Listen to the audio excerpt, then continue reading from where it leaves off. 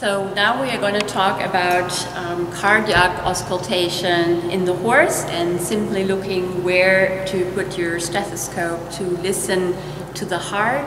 You want to assess the heart rate, you want to assess heart rhythm, and you also want to evaluate whether any murmurs are present. And that is why you want to do a pretty thorough cardiac auscultation. You want to take your time, listen for perhaps a minute to get a good idea on how your heart sounds like. If there is any rhythm disturbances or any murmur, you want to auscultate a large area and you want to listen to the horse's heart on both sides of the chest.